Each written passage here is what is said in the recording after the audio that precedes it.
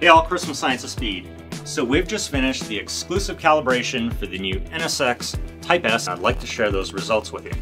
First off, the Type S does produce more horsepower compared to a standard NSX, more than a 25 horsepower gain.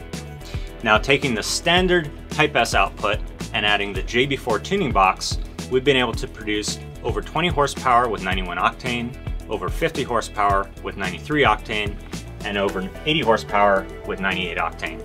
You add ScienceofSpeed downpipes and you're well over 100 wheel horsepower gain. That's pretty awesome. Let's go check this thing out in action.